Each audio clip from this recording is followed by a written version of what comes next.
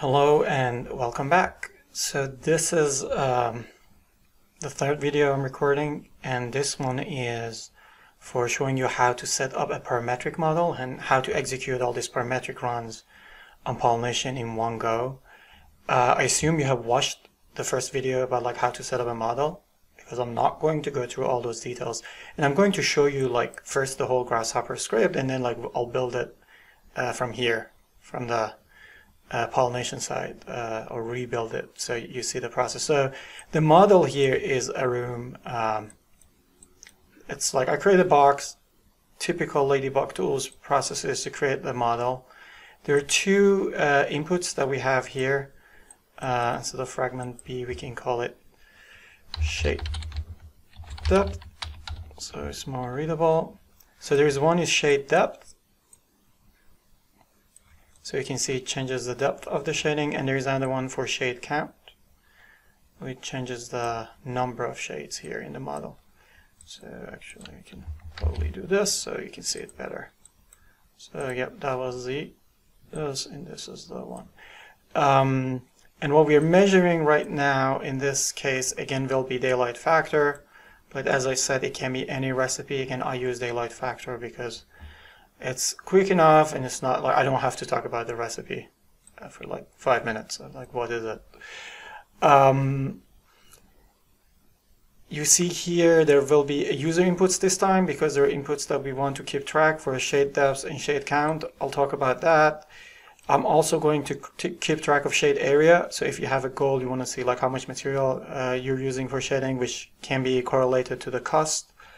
Also, the only real difference is now between creating a run and executing it as a job. I used a record component, and this is like a Grasshopper data recorder, right? So I just changed the name to record them and then submit them all together in one. And that's basically it. So the difference between a parametric run and a single run, or like I said parametric, but it's just like multiple runs and a single run if you have different design options. It just create the runs, record them, and then run them all together. Why do you want to do that? Because when you run them together, you can now run queries or ask questions about all the runs in relation to each other. So you can see where we're going with this. This is basically we want to have like a design explorer kind of interface generated after you run all these studies.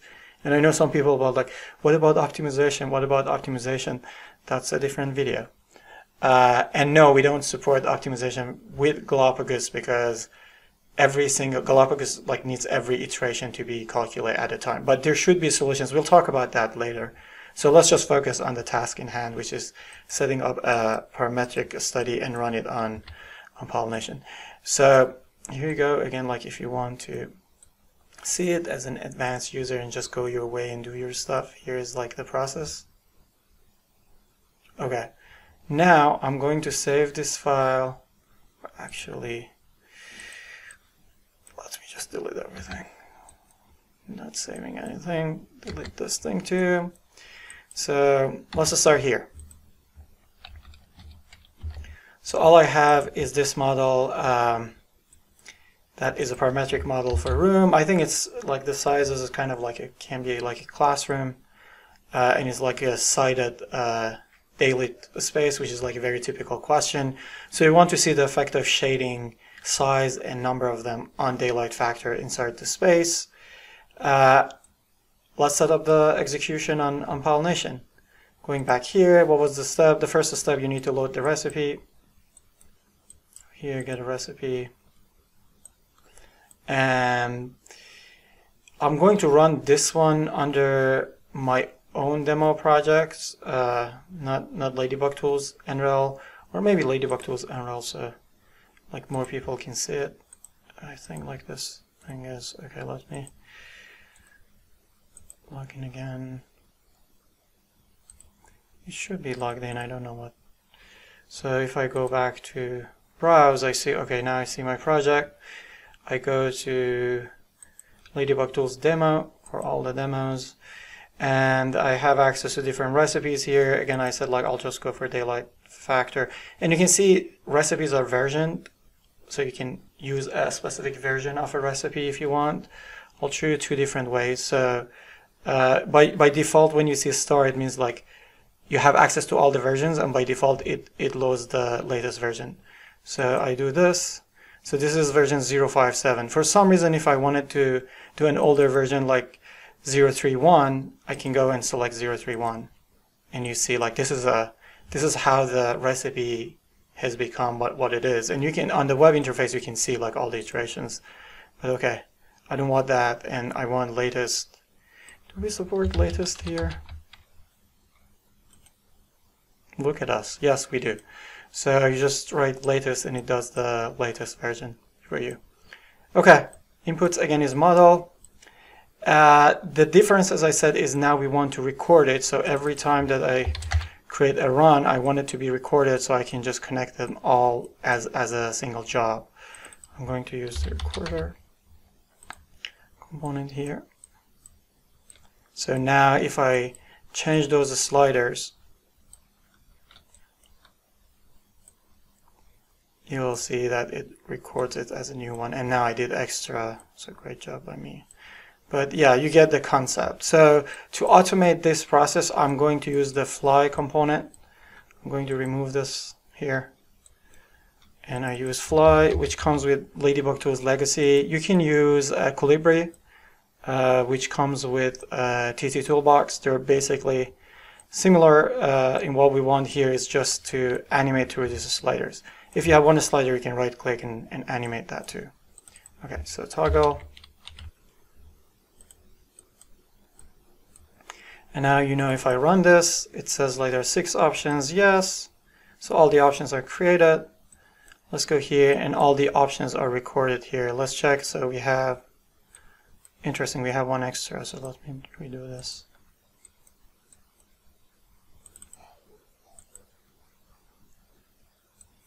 And this is why we do stuff like this, so you can see through the process.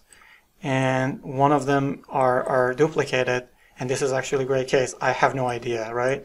Why? Because all the complexity of the parametric run is like all the shade, number of shades, and the depths. They're actually hidden in this model. I don't know what's the value for each model, unless I change the name every time for the model, which I do actually here, but again, can I see it here? No, I can't, because this is the parameters. So this will be an issue when we go on the web interface too, right? When you run it, you have no idea what's what. So let me maximize this. And that's exactly why we added this user input. So user inputs allows you to add inputs that are not part of the inputs recipe. So you probably know there should be already a component with the same name, which is. And I can customize this and add the inputs that I want. So the first one that I want is shade depths.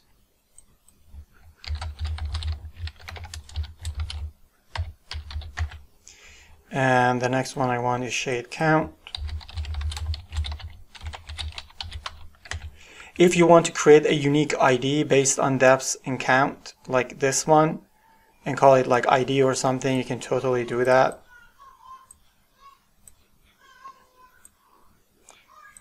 Yeah, my daughter is not happy right now. I paused the video and I'll come back. Okay, so the issue is resolved. Let's continue. So the next thing that I want is area. Maybe I should call it shade area, so it's clear. This is the area. Do we want to keep track of anything else? I can't really think of any for now. So I'll just connect this user inputs here. It of course records another one. So now let's go ahead and do this again. And this time, because we have this user inputs, I should be able to see like which one is duplicated and remove that. I thought this was a bug that is resolved, but it's not apparently. Okay, let's do it again. Yes. The last one is false. No, it creates 7 of them, but you can see this one is 0, 1, and 3, which is the last one, which is the same as the first one, 0, 1, and 3. What I'm going to do, and I guess there's a way like to just remove it from this, I guess, from the UI, I don't know. So let's just remove it by index. Again, if you have a better way of like creating these runs and record them, that's totally fine. The reason I'm using it like this, I just wanted to show you like why we broke this down into steps, so you can check the inputs that you want to submit for the parametric runs, and it can be like hundreds of them, like as many as you want. And as you will see, because they run in parallel, like adding more doesn't add that much time, extra time to the whole overrun. Okay, now that we have the list, remember the process was use this guy, do the run. We can name the whole job. Again, like this is every single run is here, right? Oh, we can actually name them. Let's do that. Let me just create a name for each run. And the name can be disjoint depth, whatever, here. So, okay, now I have a name. I have to re-record this stuff because I had the new one. Here you go. Oh no, I'm looking to the output of this. I was just, oh, it just got fixed. It didn't. So, okay, these are the 6 runs that I have. Now, there should be a name too as one of the inputs. Sensor can name is here. Okay, looks great. I can name the whole job that I'm trying to run as, I can name it Parametric run for classroom.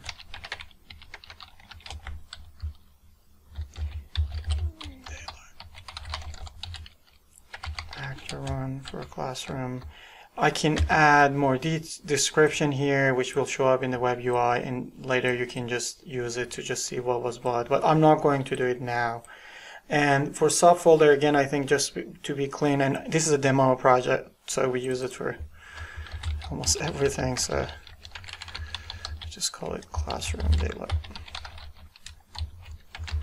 factor, this subfolder. Okay. 6 job, everything. The rest is just the same as what we did for a single run. I just do yes. It's a start set. It just prepares the stuff. I start running. Once it's created, the component goes back to normal, and it gives me one ID for the job. But the difference is now the job has 6 different runs. So let's go and see it. I use the same component. Connect it here. You can see here it says running, 0 of 6 are ready. If you are not patient or you have nothing else to do, then you can go and watch them. But I think in reality, a lot of time you have other stuff to do. And that's why it's async, and like it doesn't block anything, and you can go do your stuff. You don't even have to connect this. You know, you can, and you can have a notification system, and we will have a better notification system in the future, of course. But you can right click here for now and see the job on Pollination Cloud. And here are the 6 different jobs. You see the extra inputs are the user inputs that I put in. That's name, shade area, shade count, shade depth. These are the recipe inputs, and there are no outputs because the jobs are still running, or the job is still running. And this time runs are like 6 are running. As they are getting done, you will see like 1 or 1 succeed or fail or whatever happens to these runs. Let's just go watch one of them. That's this one. Again, I can go to debug and see where the run is. So this is a cleaner one. It's actually almost done, so it merged the results. It's probably zipping the stuff. And this is an opportunity for me to show like how this is useful. So this is every step of the process for that recipe. You can click on it. This is for more advanced users, and you can see exactly the command that has been executed, the inputs, the outputs, and if there is any log. This is useful for 2 reasons. One is for educating people in your company, educating yourself, understanding what are you using.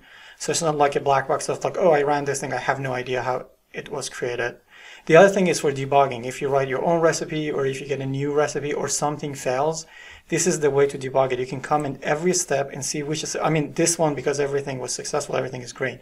You will get a red one, you can click on it, you can see the command, you can try to get the files and try to debug the whole process. So this is something cool, I think, like that you can see. I go back to the job here, and it should be finished, 6 succeeded. As you can see, each one like took between 110 to 126, depending on like how long did it take for the job to be scheduled. But the whole thing ran like 128, and that's like the power of this platform.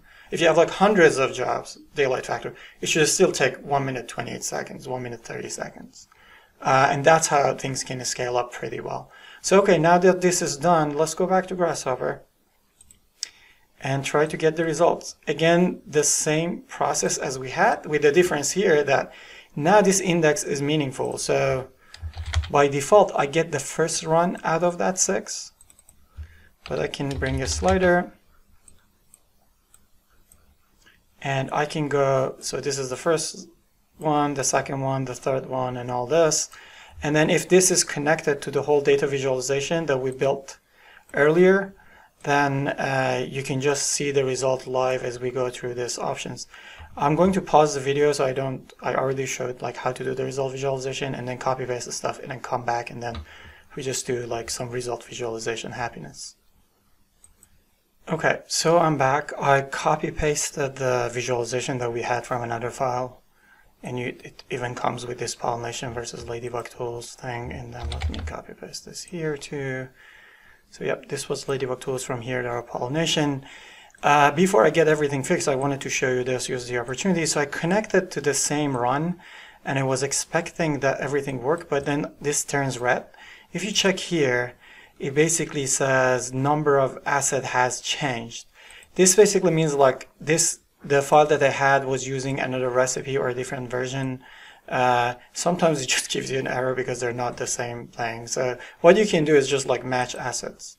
And when you do match asset, oh, this one was real. So because the other one, I didn't have all the extra inputs, for this one, I had it. And that's why it turned red. Again, if you see it, don't freak out. You just right click, match asset, and it just matches with all the asset that you have from this run. The rest are, I should already have some result visualization showing up in my Rhino. So here we go. Cool. Now what I can do, I can go here and like go through this a slider, and you can see the effect of yep, larger shade, darker space. And again, this is not here. We don't want to make design decisions. I'm focusing on the workflow of like how pollination works. And keep in mind, this thing doesn't need to be in the same file, right? I can basically get this ID from here, or like double click and load the ID from this component, as I did in the other video tutorial. And here we go. So it's just, it can happen totally disconnected in a different file. So all this result visualization thing. Why is it important? Because right now, what we have on pollination is this. It shows you all this stuff. You have all the models. Even you can visualize all these models if you click. But it's not something that you can take it and put it in Design Explorer, that CSV file that you need, right? To just visualize it right away. Will it be available soon? Yes. Is it available now? No. So to get around that, for now, one of the things that you can do, you can basically take all those studies that you ran and then bring it here and connect Colibri or whatever tool you use to generate Design Explorer inputs, and go through all the results, capture the images in a folder. And the thing is, because you already ran all the studies, the results are available live. So you can just get it, make all those stuff, and you can do all the other cool stuff that you want to do. So just like to wrap up this, what I can do, I can just fly. Again, I connect it here, toggle, connect it here, and then I can use capture screen or something, for example, here if I wanted to capture screen, but I'm not going to do that. So let's just go through the result and see them, just because it's cool. Oh, interesting. It didn't really show them as good as I wanted, so let me go like this. But it did all the thing. It's just like it didn't re-render the view for you. So yeah, 1, 2, 3, 4, and 5. So if you are not an advanced Grasshopper user and like, oh, I have to do it manually, you don't have to. Like, the thing happened, it just didn't render the viewport. If I had the capture screen component at the end, it would have just generated the image like how Colibri does it. Okay, that should be it for the videos that can get you started with the whole process. Let us know if you have any questions on this course. If you don't have access to Pollination yet, it's early access. We will get you on board. Just go through the official process. We see everyone there. We have like more than 500 companies and people are still waiting, and we're expanding the process. But don't email me directly. It's not going to put you in front of the line. We'll get to you though. Thank you and take care.